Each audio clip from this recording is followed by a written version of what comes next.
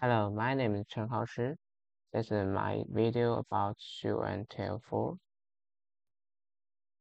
When I start my game, you can see in the start page, this is my game's name, Night Fantasy, and this is my main character in the middle. And you can see three buttons in this page. One is Start Game, is Start button to start game, and one is Exit to exit this game. Another button is Developer Info, which will display some of my information, and you can click back to go back to this the start page. Now let me click start button. After click start button, you can get into the game level, and you can see that you can use right and left arrow to control the character, and use Z to jump, X to attack, and S to another kind of attack. And also you can use C to roll in the map. And for different animations, I set different sound effects. Like when you attack, it will be a sound of swing the sword, and when you jump and land, it will be a fourth step. There is also animation about my map decoration, like this shot, in which I will later do some interaction with my main character. As for the monsters, I have three kinds of monsters.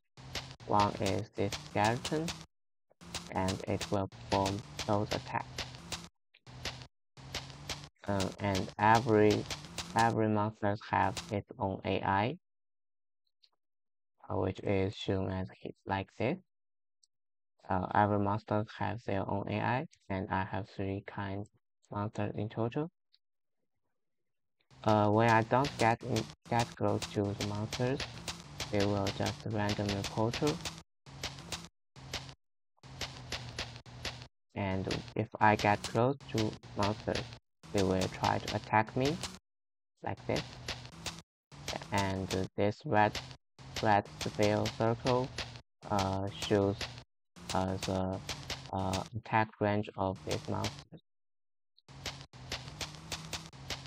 If I'm in this circle, I will be attacked, and you can see my character will become red, and the flag will flip and turn red, and get into a protecting time, in which I will be invisible and can't be damaged.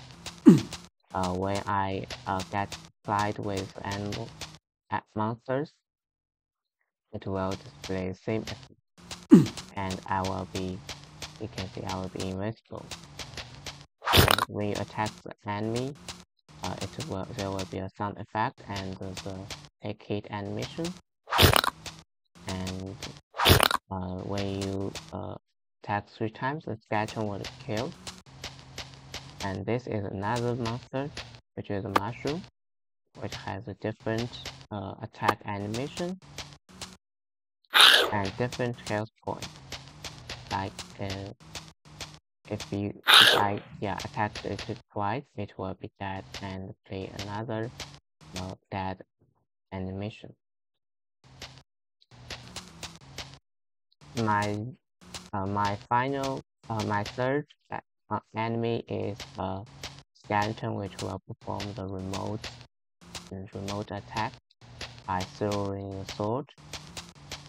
Like you can see, when he attacks, it will throw the sword out, and the sword will fly forward, and if nobody gets collided with it, it will disappear in a few seconds. If I was attacked by the sword, I will get damaged.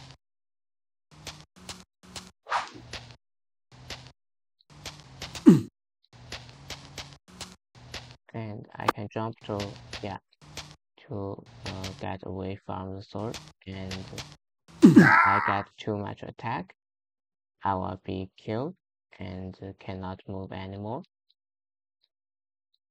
Now you can try to pause. Also, you can try to pause the game and show the menu. I press M, and there will be two buttons. One is continue, and another one is to exit.